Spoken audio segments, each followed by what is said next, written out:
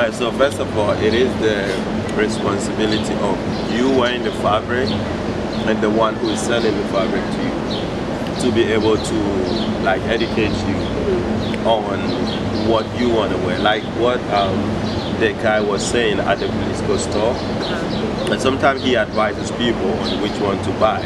Of course, that is how it's supposed to be. But if someone comes with a particular design and say, okay, this is what I want, I like the colors, I like the design, someone was wearing it and I want this, do you have it? Yes, of course, he's going to sell it and make his money. So that at that time it becomes a responsibility of who is wearing it.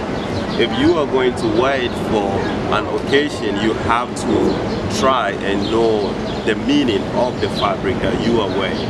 You just don't wear it because your friend is wearing it, or you like the colors, or you like the design. So if in some instances the queen or a prominent figure in the society named the fabric, like he was citing one example when the queen named like the Obama bag and Michelle Obama bag. You know, so in situations like that, it's just the name. That is what also brings about the abuse in design. That it's been so commercialized.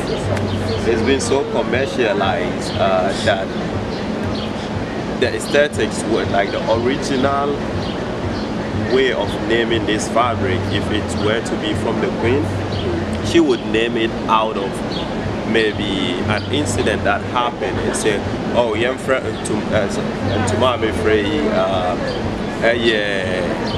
Bosikeni, or maybe like, you know, something that would talk about unity, something which will, you know, based on an incident that happened, they can use like that to also name the fabric. But it is both.